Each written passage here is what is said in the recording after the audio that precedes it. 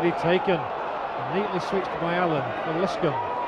Now it's going to come across, and there's Roberts, and the first goal has been scored by John Kerr.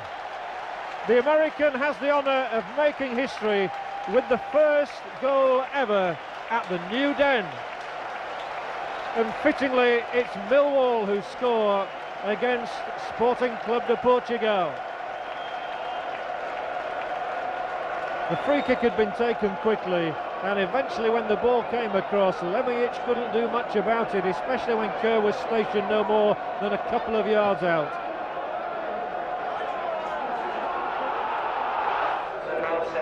Figo again. Good attacking player, Luis Figo, international. Oh, and that's a delightful ball inside the penalty area, and he goes down. It's a penalty. Not much doubt in the referee's mind about that. McCarthy, the youngster, making the trip. And is this to be the first goal conceded by Millwall in their new home? No! A good save, but the goal still is scored by Cadetti. A brave effort by Keller.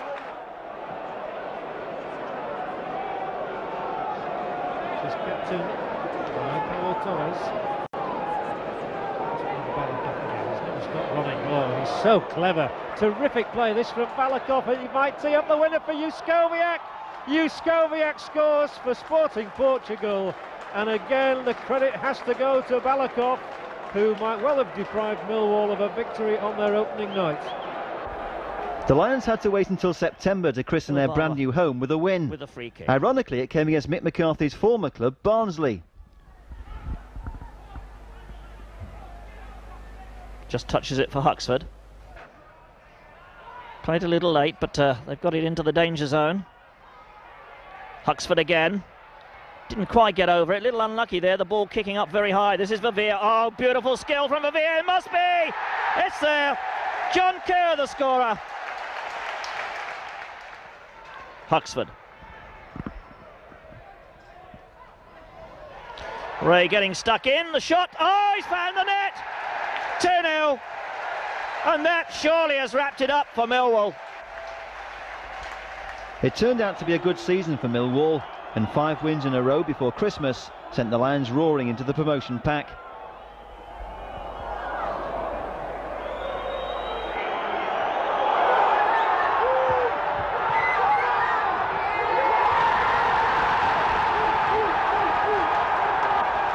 Optimism soared when 1994 started in brilliant fashion, with a stunning 3-0 win over promotion rivals and neighbours Crystal Palace.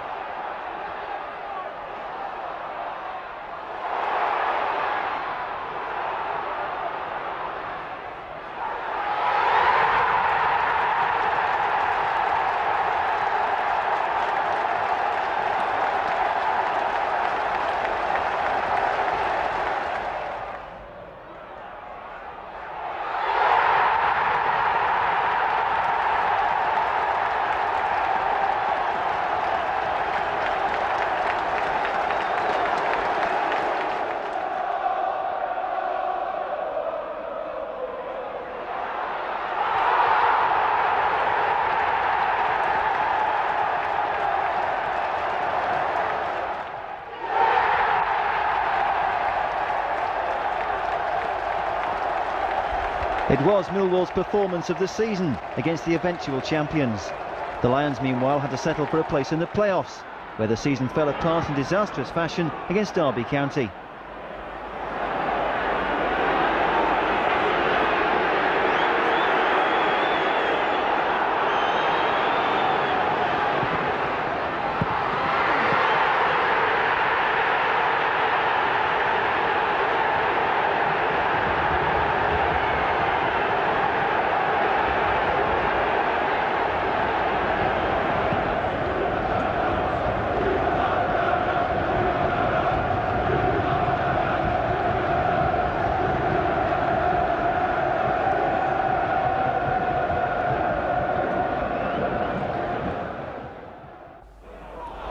The following season again saw Mick McCarthy's men mount a dazzling pre-Christmas run. This time the Lions ended the year with 6 wins out of 6. That earned Mick McCarthy his first ever Manager of the Month award. But once again, promotion proved elusive, in a season that will long be remembered for 3 classic cup victories. A stunning victory at Nottingham Forest took Millwall to the quarter-finals of the Coca-Cola Cup for the first time in 16 years. And I wouldn't argue with either of Alan Wilkie's decisions on the caution so far. Both deserved. Keith Stevens, the Millwall captain, one of their great stalwarts, around the penalty spot for the free kick.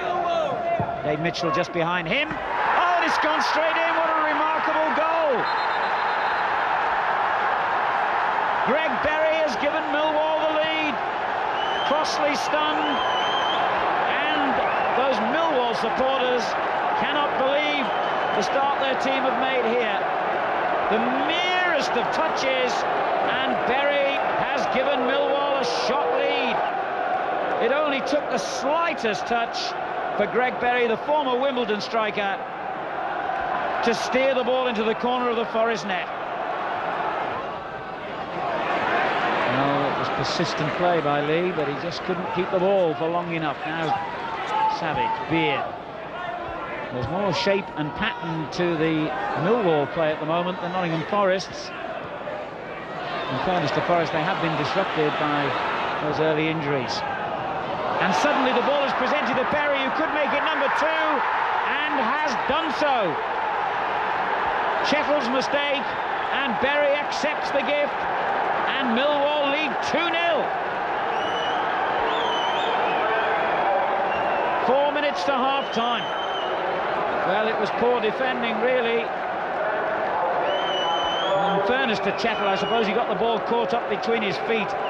But once he'd presented it to Berry in that position, there was only one outcome. And it was there that Chettle made the fatal error. Good finish, his second of the game. The highlight of 1995 was an outstanding run in the FA Cup. It began with an epic third-round win at Highbury. A sweet victory that earned the Lions revenge for a controversial cup defeat against the Gunners 12 months earlier. Here's Van Blurk, just hit it in, they've scored. Mark Bean arrives at the back post, and where was Arsenal's defence?